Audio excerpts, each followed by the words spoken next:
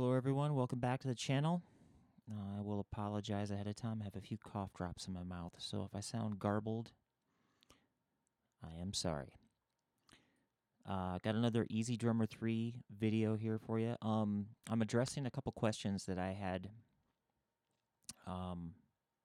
asked of me, actually, and it was to address the original mix option, okay? And I'm assuming they wanted me to explain what that actually meant. So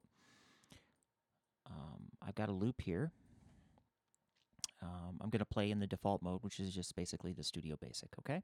So first of all, I want you to look on the mixer part here. Here's what we can manipulate with this particular preset, okay?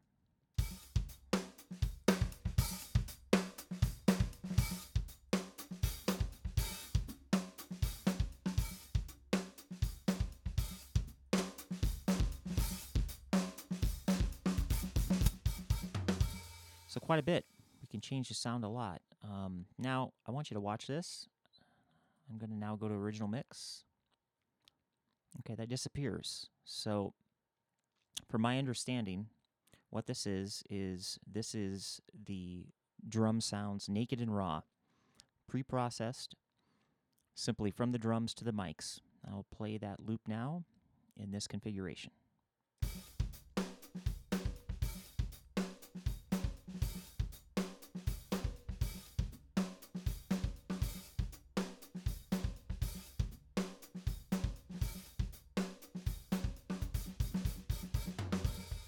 Now you may ask, why would you want to do that? Well, sometimes people actually want to get the sounds without the processing on them, so they can route them out to their DAW and actually do the processing themselves, whether it be compression or EQ. So they do make that option available. And again, I'm going to pick each room here, and we're going to do that. So the default for the bright room is the classic. We get 6 options here. We have tape, parallel comp, crunch, the ambience, mono, and the ambience, and the overhead. That's all through the bleed. I'll manipulate these to show you what it can do.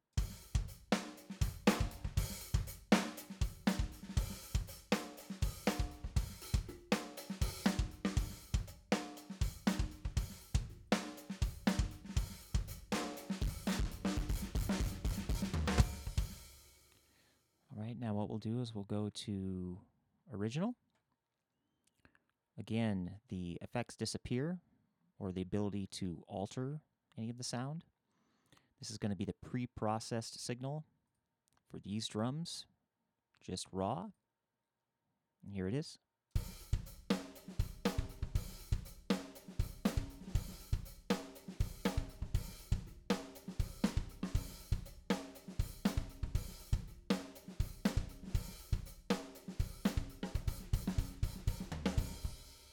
Okay, we're going to go to the tight room. Default on that is the classic pop basic.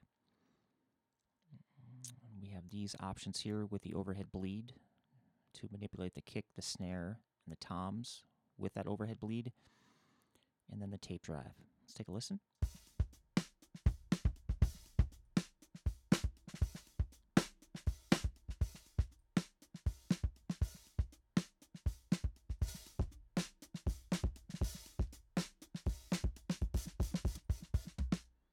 Okay, and we're going to highlight the original mix. As you can see, those options disappeared. We now have the full mic setup that was used to record this particular drum set in this room. I'm now going to play it.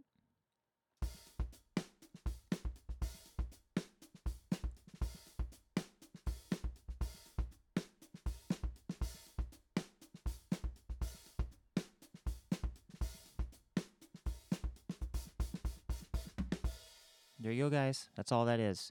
So the original mix is just going to be the sounds pre-processed. All right? I got more videos coming down the line, specifically some addressing the routing and showing you how I do route, how I have routed in the past with EZDrummer. And that should be coming within the next few weeks, I think. So stay on the lookout for that one. And again, I'm doing the a ton of videos on EZdrummer 3, so every day I'm trying to get something up new or something addressed that has been asked of me. So be on the lookout for that. As always, like and subscribe, and I'll see you guys in the next video. Later.